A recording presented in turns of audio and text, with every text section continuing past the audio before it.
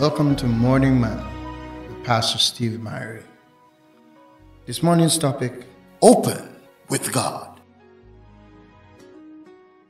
Have mercy upon me, O God, according to thy loving kindness, according unto the multitude of thy tender mercies. Blot out my transgressions. Against thee, the only have I sinned, done this evil in thy sight, that thou mightest be justified when thou speakest, and be clear when thou judgest. Psalm 51, 1-4. Saul was anointed by God to be king. He was more moral than David in that he didn't struggle in some of the areas that plagued David. His weakness wasn't outward, it was inward.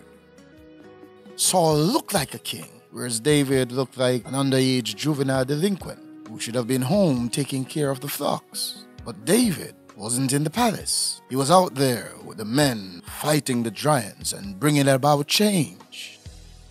Saul's armor shined in the noonday sun. David had no armor. He fought naked, free from the entanglements of trying to be impressive. He was not ashamed, even when his weapon looked substandard. It was just an old rugged sheep slingshot. Although David's weapon was outwardly substandard, it was nevertheless lethal. It led to the destruction of the giant. We can never destroy our enemies with superficial armor of a pious king.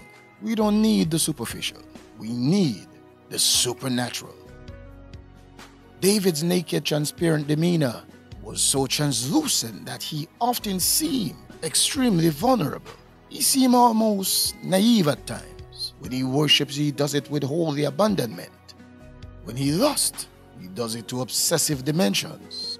You would almost think he was unfit, except that when he repents, there is something so powerful in his prayer that even his most adamant critic must admire his openness with God. Hide thy face from my sins, blot out all my iniquities. Create in me a clean heart, O God, and renew a right spirit within me. Cast me not away from thy presence, and take not thy Holy Spirit from me.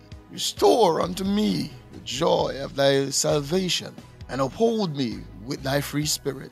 Then I will teach transgressors thy ways, and sinners shall be converted unto thee. Deliver me from blood guiltiness, O God, thou God of my salvation, and my tongue shall sing aloud of thy loving kindness. Psalm 51, 9-4. The quote of the day: we don't need the superficial, we need the supernatural. As you go today, go with the assurance knowing a broken spirit and a contrite heart, God will not despise. God bless you in Jesus' name.